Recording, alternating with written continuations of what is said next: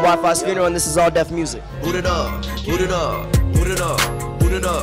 Basically, how I came up with the name Wifisfuneral, it started off as a group with me and my DJ Scheme. We were originally rapping together, and how we met was through his best friend committing suicide. So that's where the funeral part comes into play.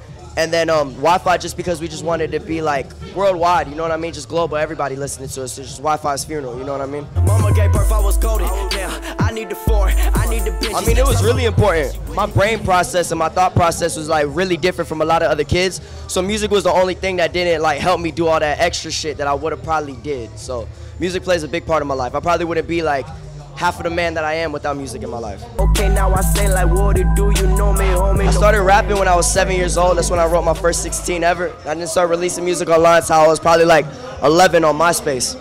Talking like I'm not about where I'm from, but Palm Beach can say a thing or two. I don't try too much to sound like I'm from Florida just because I just want to be different. I don't want to try to sound like I'm like not from anywhere. I just want to sound completely different to begin with, but it definitely inspires me to stay unique and stay creative just because like there's nothing but like beauty like all around it, honestly.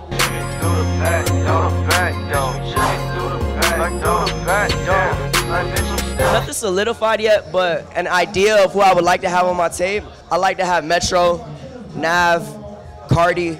I really want to do some shit with either the Standard or just Corbin as by himself. But if I could get the Standard, like Alon Kingdom, Corbin, and Bobby Raps all like back together to do a song with me, I want to do some shit with them like really bad. They say all the lights on here, let them shine, let them shine. They say that all the lights on here. We just signed a deal with Interscope at Alamo Records, and I told my fans that I wouldn't sign unless like I knew a label that creatively and just as a whole supported everything that I do and give me 100% creative control. And that's what Interscope and Alamo were able to do, just give me 100% creative control. Shout out Tom Moskowitz, love that nigga, man, great person.